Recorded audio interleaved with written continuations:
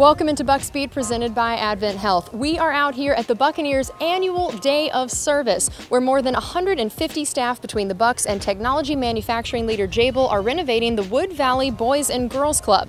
Check out Buccaneers.com for the full story on the project. And this week, the Bucs announced the launch of the Women's Summit for Careers in Football with an inaugural class of more than 40 women currently working with collegiate football programs. Sessions will feature discussions with key team personnel from a variety of organizational areas, including coaching, scouting, and the front office. Fans can register now at Buccaneers.com/summit to receive updates on Women's Summit programming. And this week, the Bucs signed 4th-round draft pick Jaelon Darden, along with 4 veteran free agents who took part in the rookie minicamp as tryout players. Tight end Jarrell Adams, cornerback Antonio Hamilton, running back Troymaine Pope, and safety Curtis Riley.